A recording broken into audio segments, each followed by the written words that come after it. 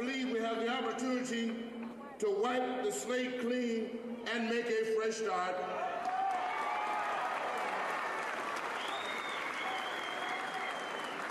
And it's imperative because we have enormous pressures challenging our city. I say to all of you, 3 million strong, Chicago needs you. Let's all join together and bring this great city together. Well, first of all, Harold didn't want to run for mayor. He did not. The day before he was to announce, he hung me on my kitchen phone for 45 minutes telling me why he didn't want to run, because he thought he was a better, how'd he put it, he was a better litigator than he was an administrator. And because he just didn't want to run. There were 17 people out there initially. I don't even remember who they all were. Some of them were serious, some of them weren't. But these names were all being floated. And somehow they whittled it down to one, and that was Harold. And of course, the community just responded. I was to work at City Hall. Colonel Riley, who was one of Mayor Daley's right arms, and they were bringing the Pan American Games to Chicago. And he was also bringing the Queen of England and 2 or 3 other people in. And that was the beginning of special events for Chicago. And I think now I look at special events and they have 100 or so people, and we had 5. And at that time, certain jobs were assigned to certain wards. Harold had just finished Northwestern Law School. And when his father died, the thinking was Harold would get the job. Prosecutor, I guess it was, at 48th Street. But he was so fresh out of law school, that they didn't think he was ready for that. So Ralph Metcalf, who was his committeeman, traded the job and sent him down to City Hall, which is where I was. I cannot tell you how he and I began to talk. We bonded. We really did. I happened to have been with him the night that he had just left a meeting with Mayor Daley, and he had gotten the okay for him to run for state rep, which had been his first office.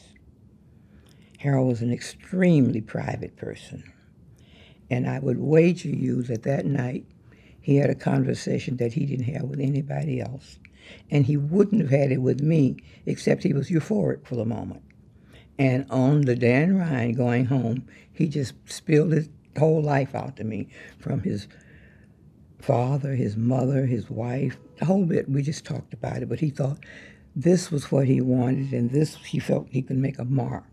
I didn't know his father, but his father had quite a reputation, and he was always referred to as Roy Washington's son, and he resented that. He didn't want that, he didn't want it just to be, and he felt this would be where he could make a mark. And of course he did. Harold was president of the Young Democrats, and for his ward. And to show you the kind of leadership that Harold had, out of that Young Democrat group, and I'm talking about not over a long period of time, I'm talking about the 2 years, said give or take, that we were together with his leadership.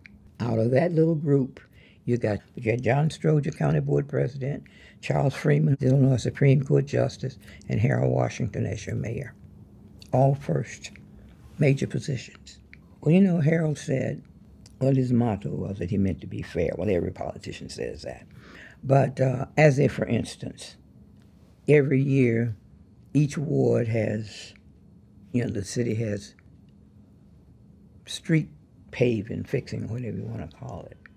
And instead of singling out the 8th ward and say, I'm going to give you 20 blocks of paved or miles or whatever they called it, and if he had 100 miles and there were 50 wards, that was divided equally among all wards. I mean, whatever it was, if everybody got 5 miles or 10 miles or whatever the amount was.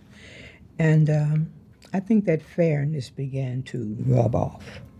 I started the Harold Washington Legacy Committee. Today, some of our greatest supporters are still those lakefront people who were with him. The name Harold is still magic in Chicago. And even the young people, the young millennium people, they just bug me to death. They want to know about Harold. They want to know about Harold. I find in them they're looking but they don't want to hear this is the way we did it and it's the only way, and if you don't do it our way, it's not right. Now, I find that from them. And so we have a great exchange. We just talk. And I bring them together sometimes, and we just talk. Harold loved children. He had no children of his own, loved them. If a child came up to talk to Harold, you just waited because Harold was going to take time to talk to that child. Harold told the little boy that he was going to keep the seat until he grew up so he could be mayor. The little boy said, I don't want to be mayor, I want to be president. You'd be surprised at the people who have said to me, he gave me my start, but for him, I'll do anything you want. Now, I'm happy to have known him and to have been a beneficiary of his leadership, really.